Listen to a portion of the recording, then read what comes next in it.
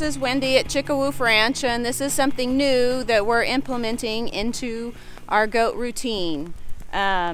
This is Replamin Gel Plus. This is something that was recommended to me by a goat mentor breeder, and she has been using this and administering it to her goats once a week. It is a supplement that has just tons of minerals in it. Magnesium, potassium, copper's the important one, selenium, zinc, vitamins A, D, E, and so on. And the reason why she started using this was to help cut down on the parasite load, on the worm load. And so her goats love it and ask for it now.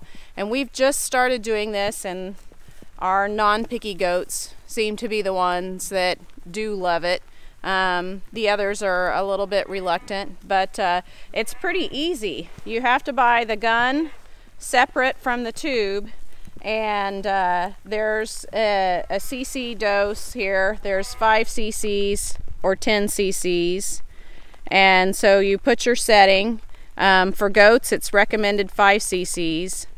The label does say not more than once a week, and that's what our plan is once a week, just kind of set it on a day and use this in our goat routine, because we really hate using the chemical wormers. We'd like to get away from it, but we do know it's necessary because we have lost goats to worm load. But if we can keep their guts, their ruminant healthy, and no goat is going to be 100% worm free, and according to the vet, a few worms is healthy, keep their immunities up, but worm overload obviously is not good.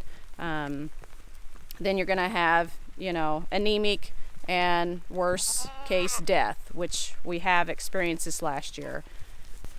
One of the things I like about this idea versus the copper bolus, we tried that in the past but weren't as successful, and part of it was the administration. First of all, it's pretty hard to administer the copper bolus by yourself, and we tried different methods as far as opening the capsule to see if they would just eat it.